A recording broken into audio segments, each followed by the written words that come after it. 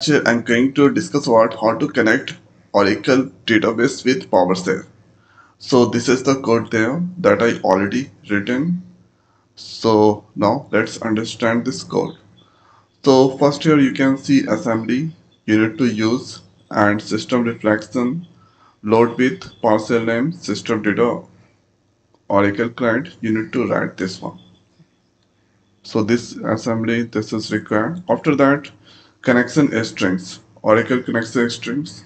So data source, you need to give ORCL, user, give if HR is there, HR, and give the password. Three things is there. First is data source, ORCL, user, and the password. Okay, for connection strings. Then after we need to open the connection. So for this one, first here, Oracle connection object created with the help of new object, system or data client and Oracle connection, Oracle string. There I passed. So Oracle string this one, this that's come all the values that's come this place. After that, opening the connection. For this, we need to use a open method. Then after this place performing the query. So select query that I'm performing. So here Oracle SQL query. So select a star from DPT.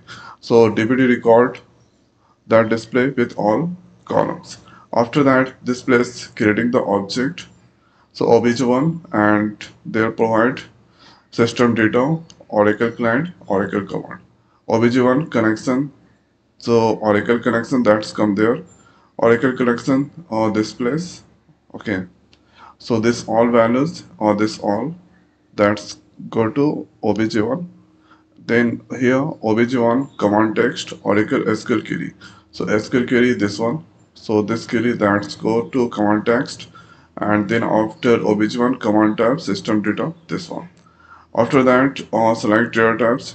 So creating the object, select data types, new object system data types, select data types dot load. So this obj1 and this to the query to execute, and then after select data types. So this will display all the records.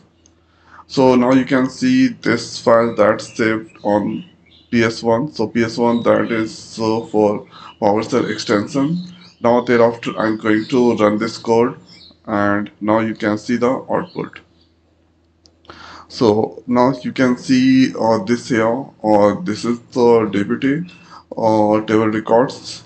This on displaying these places. Okay.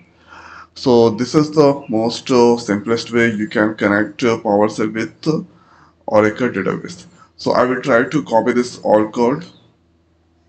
Okay, and you should directly use from the comment box.